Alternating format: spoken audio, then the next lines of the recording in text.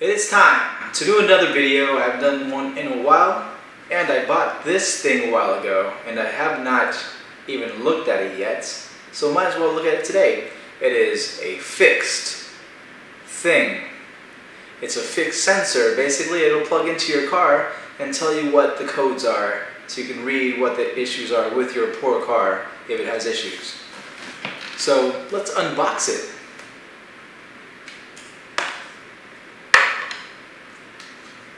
And that's it. It comes with this thing. It's, as you can see, it can plug into your car's computer.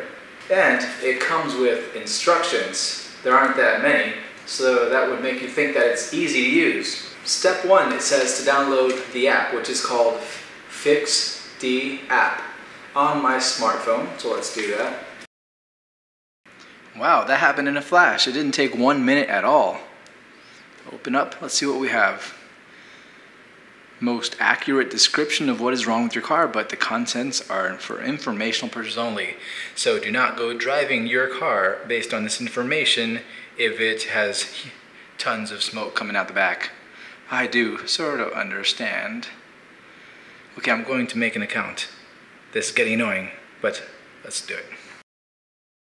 Personally, I don't really feel like making an account to be able to check my car's code, but let's just continue this. How do you take care of your car? Mechanic.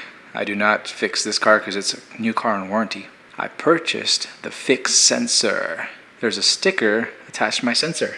Clearly there it is. Looks like the next step is to plug this device into the OBD port of my car. So let's go down to the car. The car, fortunately on this car, the OBD port is on the driver's side and it's pretty easy to find. So I'll take you in there, we'll plug it in, turn on the app, and see what happens. So here we are at the driver's side. I'll go ahead and open the OBD port. You can clearly see it is right there and extremely accessible in this car, fortunately. That's a trapezoid shape, and this is also the same, so I'll just match it up, stick it in there. Very easy. Anyone can do that. Next step, turn on car. So I live in Key West and this heat is killing me, so I have no issue turning on the freaking car. Per the instructions. Turn vehicle on, leave engine running for 5 seconds before opening the fixed app. Alright, so you saw me do step number 6. That's where you plug in the sensor into the OBD panel down there. Now, it's been 5 seconds since I started the car. I'm going to say, hey, it's plugged in. Allow FIXD to access this device's location. Do I have a choice? So when it finds it, here it is. It shows it. So I'll go ahead and click on that.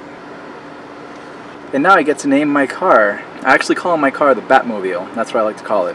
So now the Batmobile is the Batmobile is installed. This is what it shows. Schedule service, buy parts, check recalls, indicator library. So I'm assuming the first step is to tap the wrenches to scan the vehicle. Here we go. It's green. What does that mean? No errors detected. Save for my fuel gauge on, saying I need to get some fuel. Seems like my car is in good condition. It damn well better be. It's a new car. That 0 issues found. But if I had a check engine light, which I did about a month ago, that's probably when I should have tested this thing, isn't it? It is sort of convenient that it looks like it has a timeline, so it can like tell you when you should get certain services done. And then there's another option I clicked on down here. I can't read the whole thing that it says, but it says wear it. And it brings me to this. It looks like it might do some other tests. I don't know. We'll click on one of them. So basically that part of it lets you log when you do these different things that you're supposed to do, like change tires, battery, and wipers, which I have not done yet. But they're still working pretty good. Tires probably time though. Live data. The future of driving is here. Navigation, fighter jet, see information like a pilot would in the cockpit. Boy, that's exciting. Live data. See real-time analytics about your car right in your line of sight. And for track use only, measure how quickly you can get from 0 to 60. But it sort of like makes me think like doesn't this car like show all this stuff anyways? Connecting to gauges. I have the gauges right in front of me. Does this show me something my gauges don't? I have my PSI. Okay, so it looks like I can choose gauges. Tap screen and use configure menu to add. Configure menu. Add. I want this gauge to tell me intake manifold absolute pressure. Thank you. The second one, how about throttle position? I don't do any advanced stuff with the car, so. Fuel tank level inputs. Ambient air temperature. Unit FC, I have no idea. Back. Alright. So I'm in neutral, standing still. What is my intake manifold absolute pressure? Cool. Throttle position 25%.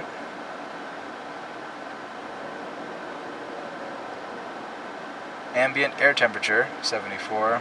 Probably inside the car, I'm not sure. And my fuel tank is at 25%. That's probably the only gauge I will use. But nonetheless, I do think this is cool. Thank you, FIXD. Let's look at other features. Navigation. I think I already have a navigation app. I don't really feel like installing that. Trip mode. So it lets me see how fast I'm going. And my altitude. Altitude's cool, but there's not for that. And my speed. The car doesn't tell me my altitude, at least. F22 mode. Supposedly this will tell me. This must be the 0 to 60 time in G meter, I guess. I don't know. But cool. That's what it is. Here you go. So that is the FIXD app. I think it's pretty interesting. Do I feel like keeping it plugged in there? Does it matter? No.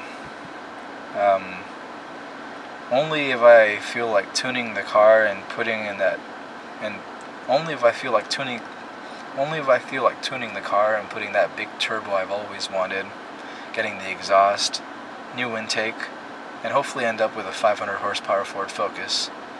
I'm not ready to use this yet, but when I have another check engine light, definitely will be useful to do that. You can spin your cogs all day long.